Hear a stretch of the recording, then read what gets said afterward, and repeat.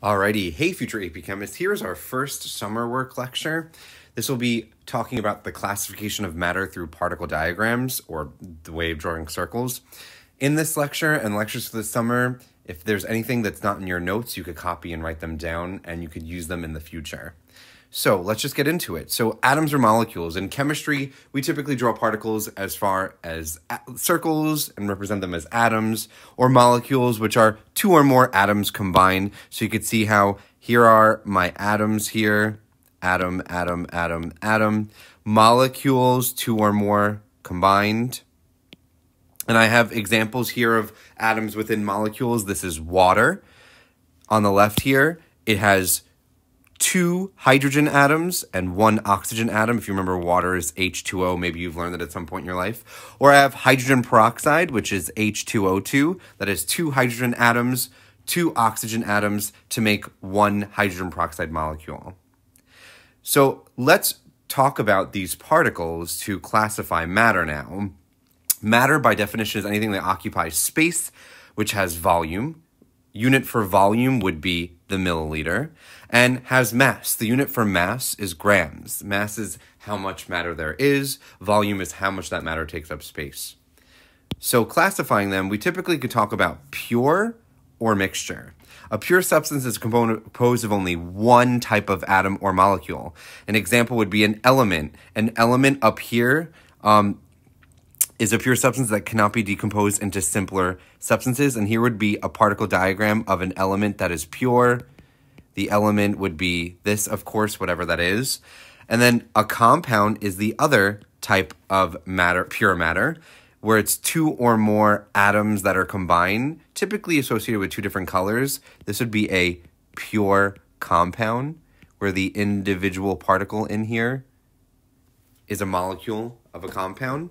Two or more colors, but notice how, and I'm going to use highlighter here, notice how all of the particles are the same. All of it's the same, even though they're the same molecule. I have more than one of that molecule. It's the same, it's pure. Same thing with the element here. Notice how all of the atoms are the same. Same atom, same substance, it is pure. Then we get to mixture, and we'll see more examples, but mixtures are two or more substances combined, and we have homogeneous mixtures, which is just the same composition throughout. Here is a homogeneous mixture. You have two or more substances in here. You have this substance and you have this substance that's mixed in throughout in here. And then we have a heterogeneous mixture, which has different compositions in different regions. Typically, it's associated with a layer where, and I'm going to label this as a heterogeneous mixture. And so I can clearly see that there are two substances in here. There's this molecule that has two black circles and this atom that's a white circle. Okay, so let's furthermore break down these particle diagrams into more classifications here. We have solids, liquids, and gases. Solids are the closest you could see in structure. They also have the strongest intermolecular forces, and we'll learn more about that in Unit 3 in the AP Chemistry curriculum way later. Liquids are a little bit more spaced out, constantly moving and colliding. So if I add some heat, I could get it to melt. If that solid will melt into a liquid, the particles become spread out. And then eventually, if those particles spread out even more, I could get them to boil, or we call that vaporize, and they become a gas. And the gaseous particles are the furthest spread apart. And I like to take up more space than they do there.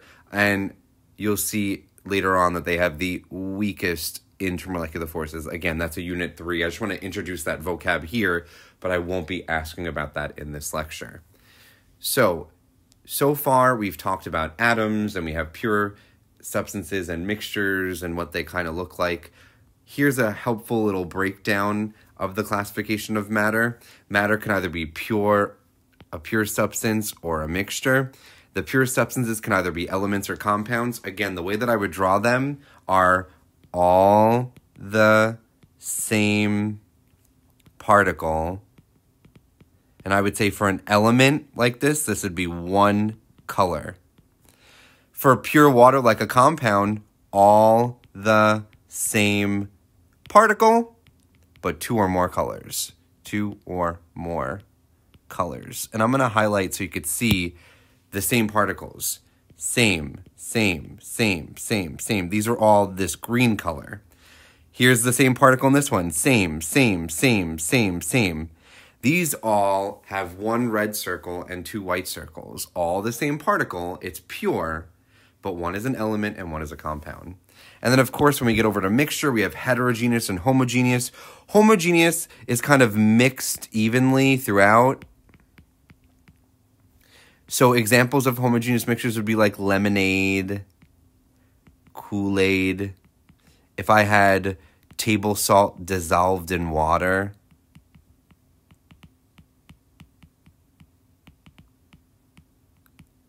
And then heterogeneous mixtures, you can clearly see that there's a layer here. Layers form because the two substances don't mix evenly. So an example is wet sand, or if you had water and sand. Or other examples would be like oil and water. They do not mix evenly, and if you've ever put oil in water, it kind of just sits on top. Here are more particle diagrams of mixtures. This is the homogeneous mixture. See how it's kind of like alternating, same throughout, kind of like yellow, blue, but then heterogeneous mixture, there is clearly a divide there where there's one side and the other. Vocabulary-wise, another word for homogeneous mixture is solutions. So make sure you know and recognize the word solution. We're going to get into separating these mixtures now. So if I want to separate a heterogeneous mixture, we use a separation technique called vacuum filtration. We use this technique when a solid does not dissolve in a liquid. Use filtration to separate.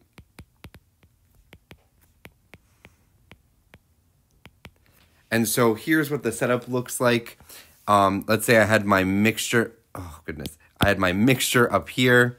If I poured that mixture through, in here, I'd have some liquid that comes through, and we call that the filtrate. And then I have my solid that kind of remains on top. And this whole process is called filtration. You may have seen or done something with filtration if you've used coffee filters. When you make coffee, the water goes through and kind of the solid coffee grounds stay on top and only the liquid comes through. If I want to separate a homogeneous mixture, remember another word for homogeneous mixture is solution.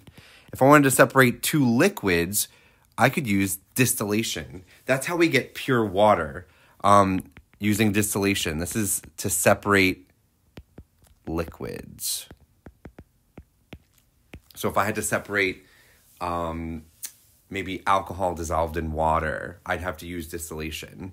And the way that this occurs, and the most important thing to remember for right now that we'll use during the year, is distillation separates parts of a mixture based on different boiling points. Every liquid has its own unique boiling point. We're going to write that down here.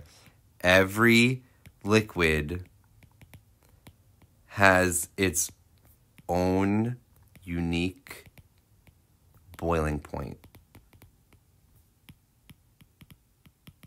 So if I had a mixture, let's say I had water, which has a boiling point of 100 degrees Celsius, and acetone, that's the stuff that's used in nail polish remover, has, I think it's approximately 67 degrees Celsius. If I were to boil these two, the acetone would come over first because it has a lower boiling point, and the water would remain in here.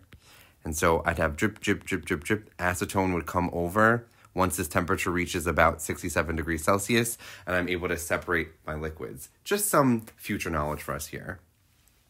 Finally, the last thing we'll talk about before you get into some exercises is physical and chemical changes. So we've talked about pure substances and we've talked about mixtures. Let's talk about how pure substances could change into each other, or we could have mixtures kind of changing as well.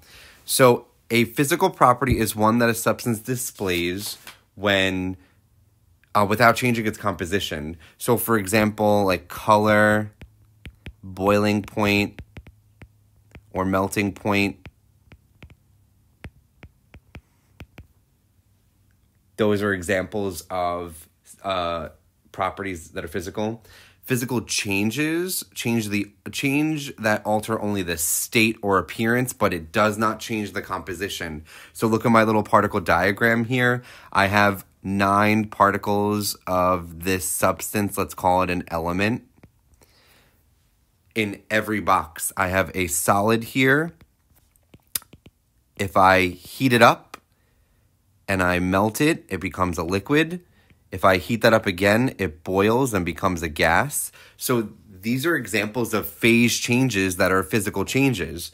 So examples would be melting, which is going from a solid to a liquid. Boiling, which would be going from a liquid to a gas. S stands for solid, L stands for liquid, G stands for gas. I'll just put that down here if you need like a little bit of a reminder. I could also have the opposite, freezing, which would be liquid to solid. Oops. And that would be going this way. Or I could have what we call condensing, and you may know what condensing is if you've had like a cold bottle of liquid and you just leave it out on the table and you start getting some liquid on the outside. That's cold air particles that are condensing. That goes from the gaseous to the liquid phase. And so condensing would be gas to liquid. Notice how I still have 9 particles in all of them. Same number of particles and the same particles.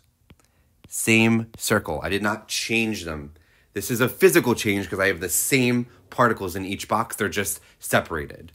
And then finally, the last thing we'll talk about is chemical properties or chemical changes. An example of a chemical property is one that a substance displays only by changing its composition. So, for example, its reactivity, let's say its explosive point, like when it explodes, the temperature in which it explodes. Another word is flash point.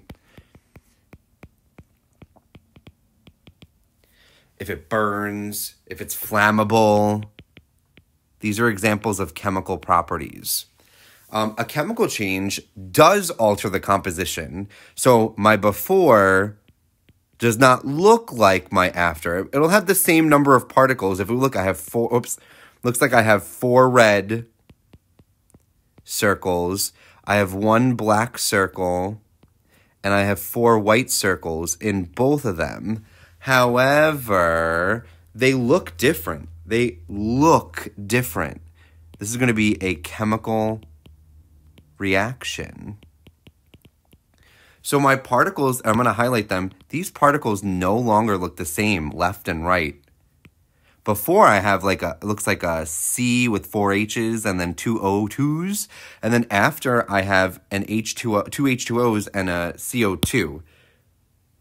We'll begin to write what's known as a chemical equation, and that we'll learn way later in the summer.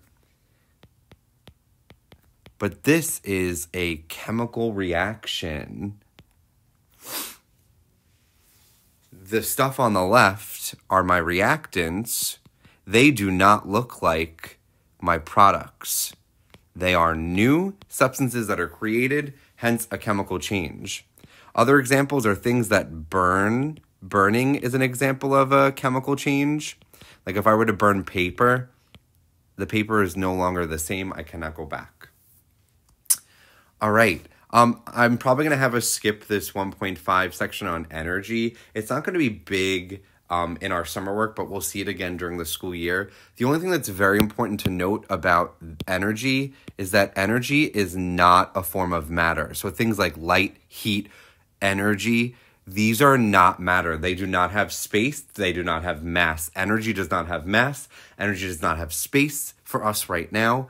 So it is not considered a form of matter. And so examples of energy would be kinetic energy, which is the energy associated with motion. Potential energy is the energy associated with position. So if I have like an electron in an atom, if I want to remove that electron, it's going to require what we call potential energy or ionization energy. And the law of conservation of energy states that in a closed system, energy is constant, cannot be destroyed. This is similar to the law of conservation of matter where mass matter is conserved and not destroyed. So just want to end with that. All right, to check your understanding on this first lecture, why don't you try and answer exercise questions 1, 2, 3, and 4. 1, 2, 3, and 4 ask you about the classification of matter and changes. In question 1, you have to identify the substance as pure and what type it is, if it's an element, a compound, or a mixture. If it says pure, you're going to either tell me if the type is an element or a compound. If it's mixture, you're going to tell me if it's going to be homogeneous or heterogeneous. That's what I mean by type. That's for question 1. Question 2, you have to classify these substances as pure or mixture. If it's pure, tell me if it's an element or compound. If it's a mixture, tell me if it's homogeneous or heterogeneous. Question 3, looking at these particle diagrams, tell me if it's a physical or chemical change. Remember what we just drew before. Are the particles the same or are they different? Are they just spaced out? A physical change would just mean that the same particles spaced out.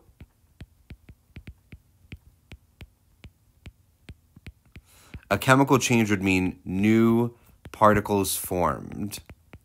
Do they look the same as before? And then finally, based on these molecular diagrams, classify each change as physical or chemical, very similar to up here. If you have any questions or concerns, feel free to reach out to me in Remind or email, or we could schedule a Google Meet to help you with these questions.